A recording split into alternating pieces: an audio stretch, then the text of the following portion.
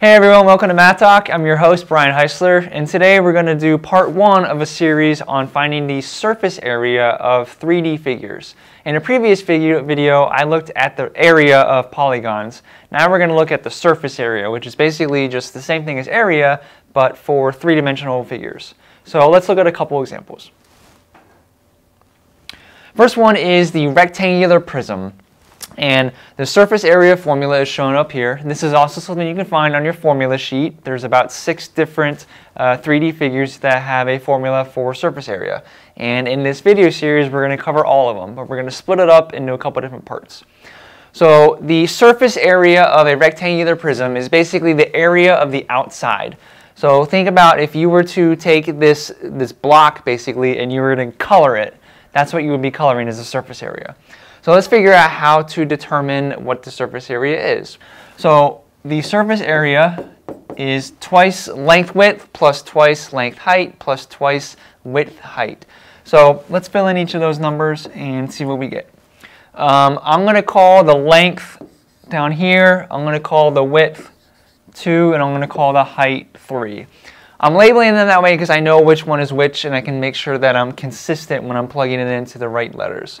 So the length is going to be 5, and the width is going to be 2. And I use a cursive L just for curiosity. I use a cursive L because a regular L looks like a 1, so I don't want to get it confused. Let's see. Next, we have twice times length times height. So length again is 5, and height is 3. And the last two, width and height, are 2 and 3. 2 and 3. So let's start adding these up, or multiplying them together, add them up. 2 times 5 times 2 is 20. 2 times 5 times 3 is 30. And 2 times 2 times 3 is 12. So one last addition, 20 plus 30 plus 12 is going to get me 62. And our units are going to be inches squared. Any kind of unit measurement with area is always squared units. So the surface area of this rectangular prism is 62 inches squared. Let's look at one more type of prism. In this case, a right prism, which is basically like a triangular prism or a 3D triangle in some cases. It looks like a tent, and looks like one example here. So the surface area formula for this is P times H plus 2 times capital B. So P and capital B are not common letters, so what they represent is P is the perimeter of your base, and capital B is the area of the base. And that's explained to you on your formula sheet as well. It's kind of in the fine print. So let's look at how to apply this to find the surface area.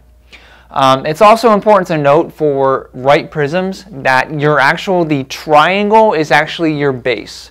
So I'm going to write a big B here. It's not the bottom here. You have to kind of think of it as if it's like tipped up on its side. That's really important when you're finding your surface area here. So the triangle is your base, and so the perimeter, let's figure out what that is first. The perimeter is the distance around the triangle, or any shape. And so we have 4 on the bottom, we have 7 on the slant. And with these, it's important to note that both slants are the same. So this is also 7. So it's really your base plus your slant plus your other slant. So 4 plus 7 is going to be 18. And then your capital B, or the area of your base, is an area of a triangle. In a previous video, I went through how to calculate the area of a triangle. The formula is 1/2 base times height. So I'm going to use that formula, 1/2 base times height. And in this case, that gets you 1/2 times your base, which is the bottom of the triangle, which is 4, times your height, which they give you is 6. Okay? 1/2 times 4 times 6 is going to be 12. All right? So I figured out some of the unknown variables now. Let's plug in the rest of them to figure out the surface area. So P, which we figured out, is going to be 18 times the height. So it's also important to note that because the base is your triangle, you got to think of it kind of tipped on its side. The height is actually this length here, because you got to think of it as standing up. So the height is going to be 12. And then plus 2 times the capital B, which we said was also 12. So now let's keep going, figure out the surface area. 18 times 12, that's kind of a larger number, so I'm going to use a calculator to make sure I can calculate it correctly.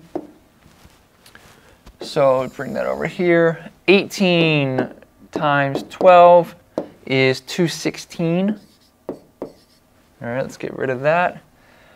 Plus 2 times 12 is 24, so add those two together, and I get my surface area is 240 centimeters squared. Because again, all units involving area are squared. So I hope this helps when you get to finding the surface area of a couple of 3D figures. Be sure to check out the next parts 2 and 3 of this series when we cover how to find the surface area of a few different three-dimensional shapes. Thanks for watching. Hey, one more thing for all the math talkers out there. You see the red button down there? It's a subscribe button. Click it. Tell all your friends. Right down there, subscribe. Spread the word.